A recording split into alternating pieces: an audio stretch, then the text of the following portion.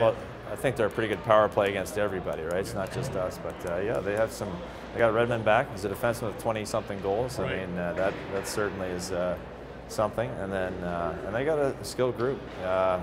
Obviously, there's some penalties there. Like, you know, we'd like to hand on the puck. That's not very smart. Dumping it over the glass. That's not very smart. So you're putting a good team who's good on the power play. You're putting them in a situation to succeed. Michael was good. Kyle was good. Kyle had some big hits out there. Michael was a solid player. I liked the fourth line. I was playing them throughout the game. I thought they were very effective for us.